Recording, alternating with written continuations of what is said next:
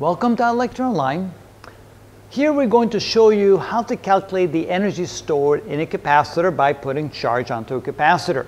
So here we have an example. We have a capacitor right there. We have the distance between the plates. We have the area of the plates. There's air in between the plates. And we have a battery attached to it, but with a switch. And when we close the switch, that means we now have a complete circuit.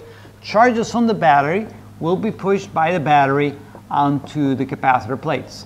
At first there'll be one charge, and you put a second charge on, and a third charge, and charges will just be put onto the capacitor plates. Each time a charge gets put on, that will cause a charge on the other side of the capacitor plate to be pushed towards the battery, and that this plate will become negatively charged until the capacitor is fully charged. When the capacitor is fully charged, the repulsive forces of all the charges that pile up on one side of the capacitor will now be able to push back against the push of the battery. When the two forces are equal to each other, the capacitor will then be fully charged. It will contain charge Q onto the capacitor with a potential difference of V pushing the charges on there. And so the question now is, and of course the capacitance will have the capacitor will have capacitance C. And so we know the relationship that the charge put onto the capacitor is equal to the charge. Let me start over again on this one.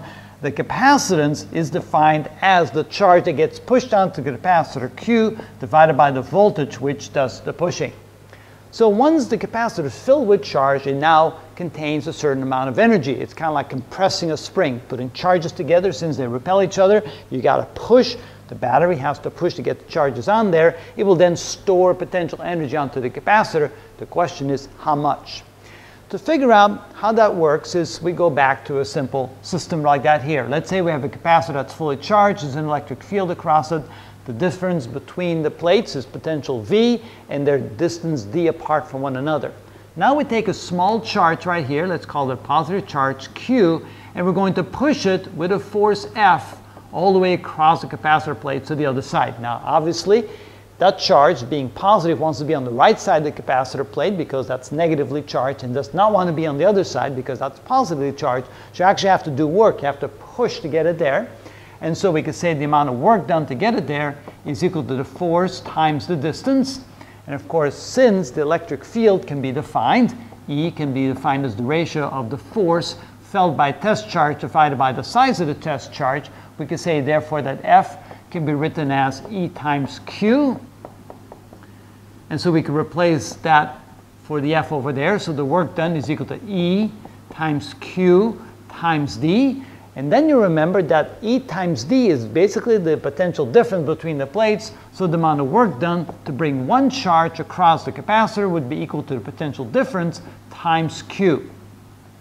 So that's the work done to take one charge and move it across the capacitor plate. That's the same amount of work as it would take to take one more charge and add it to the capacitor.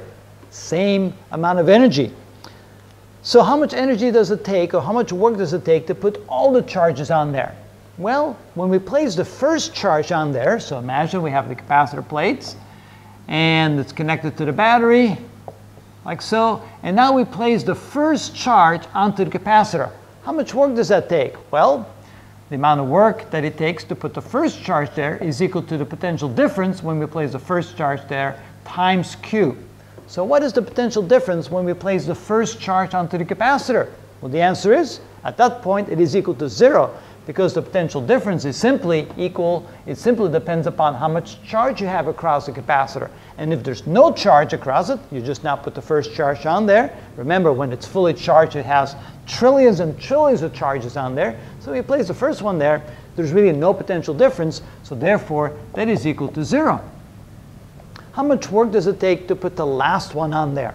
Well, to put the last one on there, let's call that N. There's, let's say, N charges placed onto the capacitor. Well, that's going to be equal to the potential difference when you place the last one, the nth one on there, times Q. And so that would simply be equal to V times Q. That would be the energy required to put the last charge on there, because at that point the capacitor is basically fully charged and you just place one more additional charge on there. So what would be the average energy the average amount of work that it would take to put an average charge on there during this process? Well, the average work will simply be equal to the amount of work it takes for the first one plus the amount of work it takes for the last one divided by 2. That will give you the average. So it would be the work done for the first one plus the work done for the last one divided by 2, which is equal to 0 plus V times Q, which is, divided by 2, which is 1/2 V times Q. So that's the average amount of work that it takes to put one charge onto the capacitor plate. So how much work does it take to put all of them on the capacitor plate? Well, the total work is equal to the average work times the number of charges you put on there. In other words, it is equal to 1/2 V times Q multiplied times N. And how much Q times N? How much the charge on a single charge times the number of charges? Well, that would have to add up to the total charge placed on the capacitor. So therefore, this is equal to 1/2 V times Q. That is the total amount of work, the total amount of energy it takes to put all those charges onto the capacitor and fully charge it with a potential difference of V across the capacitor. So therefore, if that's how much work it takes to get all the charges on there, then that will be how much energy it has when the capacitor is fully charged. So in other words, the energy, which we use the variable U to indicate that, the energy will be equal to 1/2 V times Q, or 1/2 Q times V, however you want to write it. That is the total energy of a charged capacitor. Now there's different ways of writing it. Since we can write C is equal to Q divided by V, in other words, we can also say that the charge is equal to C times V. We could replace the charge by C times V.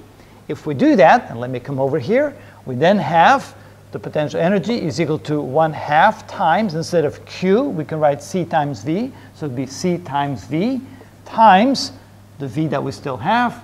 So in other words, that's equal to 1/2 CV squared. That would be also a way of writing the energy stored on a capacitor. And finally, we can replace the V by Q over C, right? So we can say V is equal to Q divided by C by exchanging the V and the C, and replace the V by Q over C. And when we do that, we get U is equal to 1/2 times Q times V. But instead of Q, we're going to write, instead of V, we're going to write Q over C. So 1/2 Q times Q over C. So in other words, that's equal to 1/2 Q squared divided by C. So there's three ways in which we can write the energy stored in a capacitor. We can say that, write it as 1/2 QV, or 1/2 CV squared, or 1/2 Q squared divided by C.